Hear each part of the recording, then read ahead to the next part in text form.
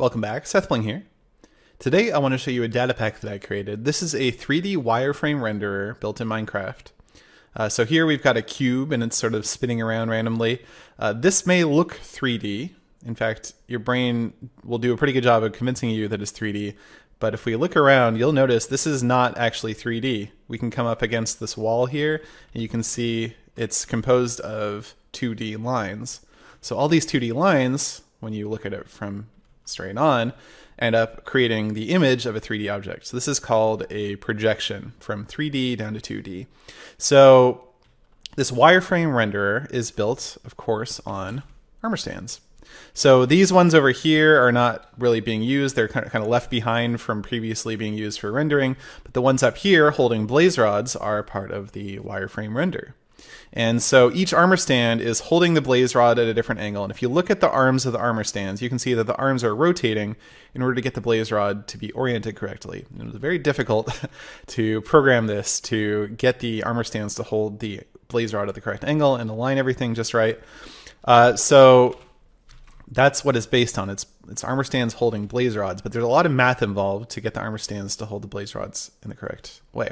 So let me show you some of the capabilities of the Datapack. So let's call function wireframe : spawn TIE fighter.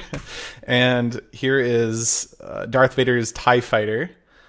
We can turn off the animation. So scoreboard players set global animation 0. And we just have a front-on view of this TIE fighter. Again, it's just, your brain convinces you it's 3D, but it's actually 2D, which is kind of crazy. Now we have these controls over here. These are basically the same controls you have in the WASTA form in Minecraft. So we can go left, we can go right, we can basically turn those on and off, up, we can go backwards, we can look. So if I go up and then look down, and move forwards, we can look at it from above. Let's see, what else is there? So let's spawn that cube again. So function wireframe : spawn cube. Whoops, wireframe. There we go. And let's see. So we're still looking at it from the same angle that we were looking at the TIE fighter. We can. Oh, there's another animation. Scoreboard players set global animation 2. Okay, so this is, I need to actually, let's look up a little bit. I need to back up, go up a bit. Anyway, so it's a bouncing animation, and we can look around to get a good view of that. Now you'll notice that when the cube bounces on the bottom, some of the lines sort of like on the sides pointing up sort of seem to go past the end of the cube. Let's spawn that TIE fighter again, and it can also bounce, and it's especially pronounced here. You can see that some of those lines are going past the end of the basically past the back of the TIE fighter, and we're this far away. And so the reason that's happening is because a blaze rod is 1 meter long. When it's being held by an armor stand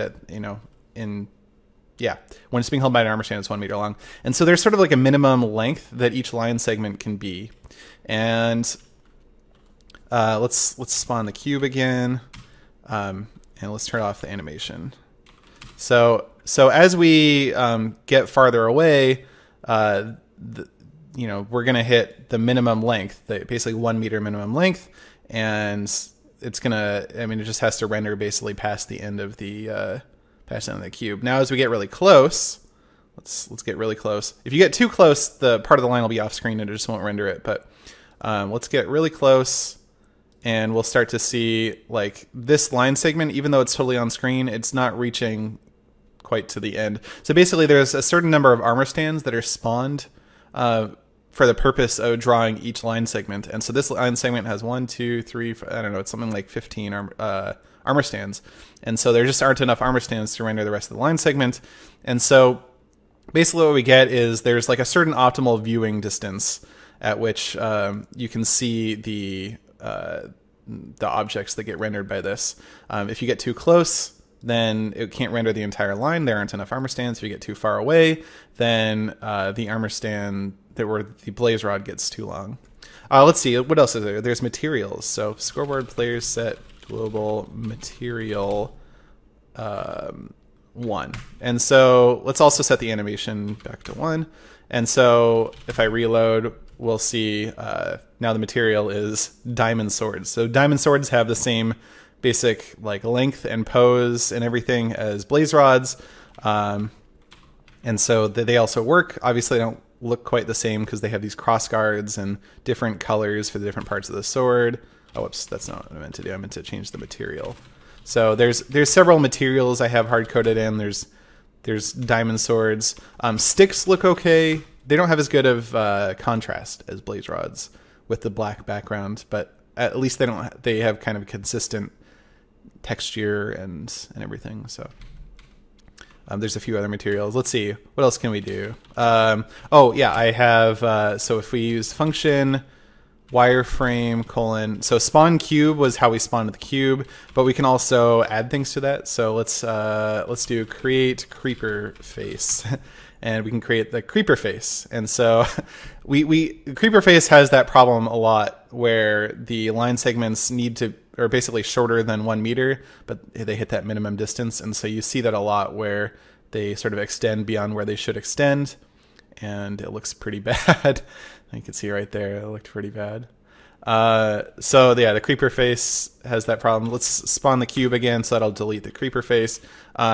There's also, I made die faces, and I thought this would look good, but it turns out it doesn't because you can see through everything. So, but you can sort of see, like, there's 2 golden swords on one side, there's 3 stones, or those are iron swords. There's 6 sticks on this side, 4 wooden swords on the far face currently.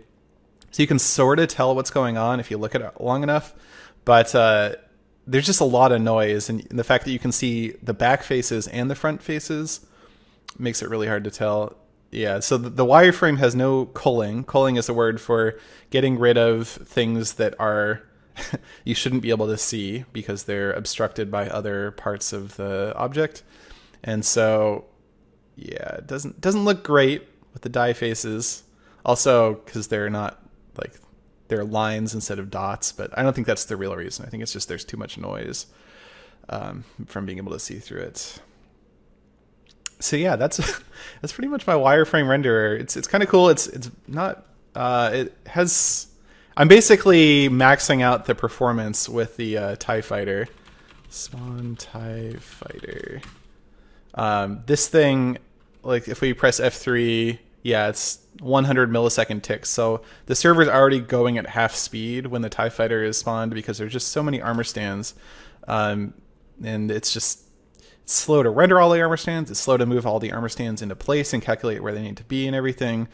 So yeah, I guess that's what happens when you build a renderer inside a rendered game and inside of a scripting engine that's not meant for performance exactly. But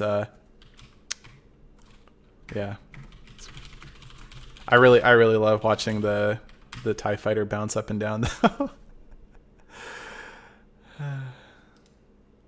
Yeah, just kind of funny to see.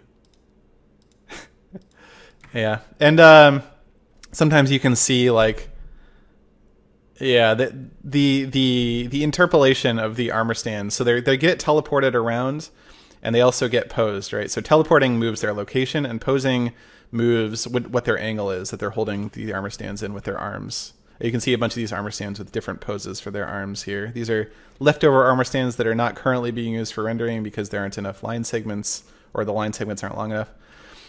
So there's a mismatch between the teleporting the armor stands around and the posing of the angular posing of their arms. Because the angular posing of their arms happens instantly, but teleporting them around does not get rendered instantly. There's like an animation. So that causes, like, angle mismatches, and it makes it look not great, especially when you're, like, rotating things around or moving them quickly. So it looks a little derpy. Nothing about this isn't derpy, but it's still really cool. If you want to download it and try it for yourself, there's a link in the description to the Datapack. Just make sure it's kind of hard-coded coordinates, so -106, 78, and about 100. So if you make a super flat world, the default super flat world with the floor at y = 56, You'll be able to see it. You'll need to build your own screen for it, the background. This is just normal like concrete blocks, but you can try it out for yourself. That's about it. Thanks for watching.